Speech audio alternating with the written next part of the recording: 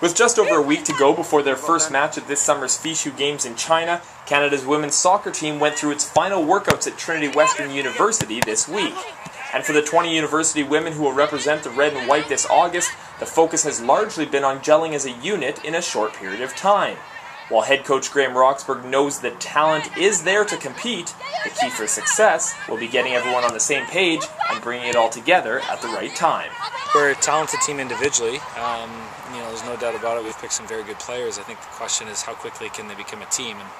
And you play at this tournament with world-class competition and players that have played together for a long time. So, that's probably one of the biggest emphases is how can we gel as a team? How can we understand each other's movements and nuances and how they play? So, we're quick and we're athletic. We're going to need to be an aggressive team.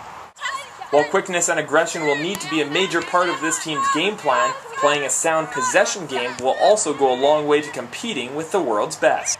We definitely were more possession oriented, so we're definitely looking to play possession with a purpose, which is what Graham loves to play and what Canada's striving to play more like.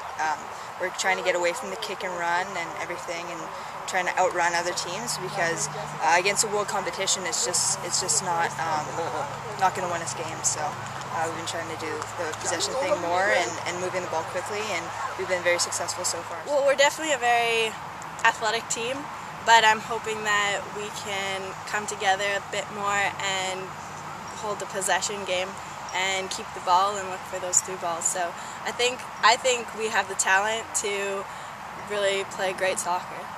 Canada finds itself in a group that includes Great Britain, China, and Chinese Taipei, a trio of teams that will no doubt provide the Canadians plenty of challenges in their early going. We're very aware that we're in a very tough group. Great Britain made it to the semis last time, and then China we had some success against 2 years ago, but we know that they're very good and home team, so they'll be ready. And then Taiwan, again, very technical side, will be quick and will be organized. So, probably the biggest goal that we have is can we be together as a team and firing on all cylinders by the time we hit the group stage. And, if we get out of the group, then I think anything can happen. Canada plays its opening game against Great Britain August 11th at 4:30 p.m. local time, before playing China August 13th at 7:30 and Chinese Taipei August 15th also at 7:30. From Trinity Western University in Langley, BC, I'm Mark Jansen.